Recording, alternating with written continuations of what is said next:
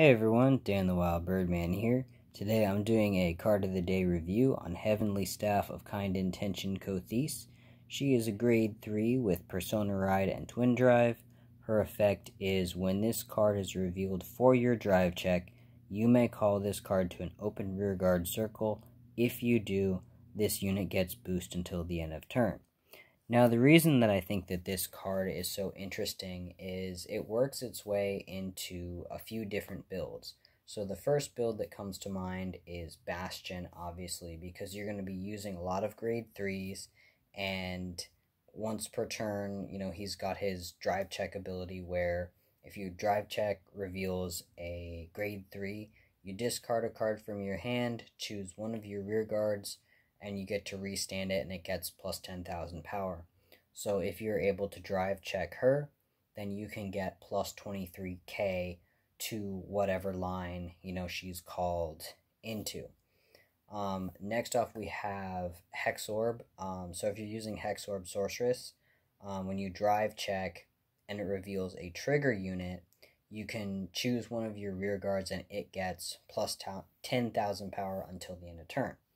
So what's interesting is Hexorb's second ability is if you Persona Ride that turn, you can Counterblast 1, Soul Blast 1, and you can reveal up to one critical trigger or front trigger from your hand and put it to the top of your deck, and it not only gets plus 1 drive, so if you have, the right luck and you're able to drive check into her, you can get a lot of power off that.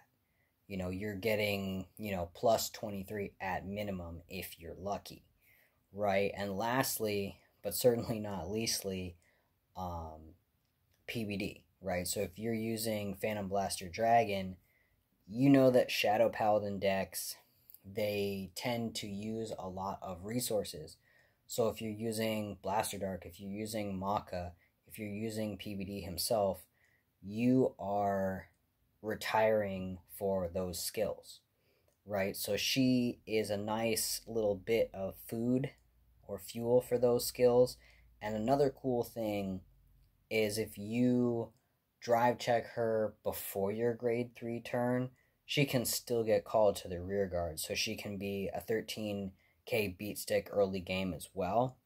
But the interesting thing is she loses her ability to boost at the end of your turn. So it makes her an excellent target for sacrifice because she's just a 13k beat stick. You don't have to really worry about, oh, am I going to need this next turn? Nope, go ahead, sacrifice it, get your effect off, use it.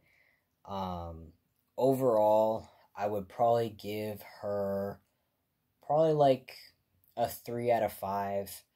Because she's so viable in different things, and I really like that about this card. I really wish that they'd make more cards like this, because having, the nations as opposed to clans, having cards that work in different ways in different decks is really exciting and interesting.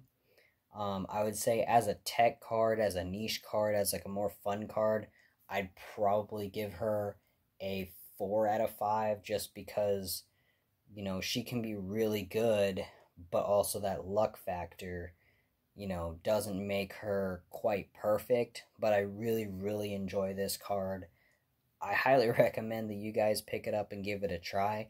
And let me know you guys' thoughts. Like if you thought of a combo that I didn't mention, or, you have other ideas for cards for me to review, I might get back to you on that. So feel free to leave me a comment.